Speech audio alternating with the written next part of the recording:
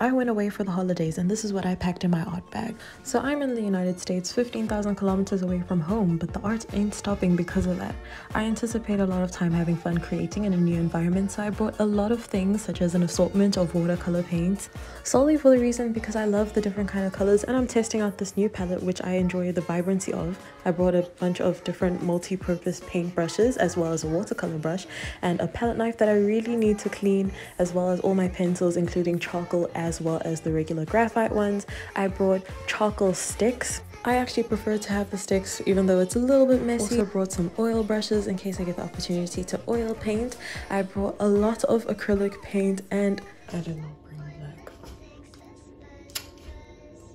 I brought my notebook for notes, I brought my sketchbook for sketches, as well as watercolor pencils and my 2 micron and Rolfie's fine liner pen. This is what I packed for my trip because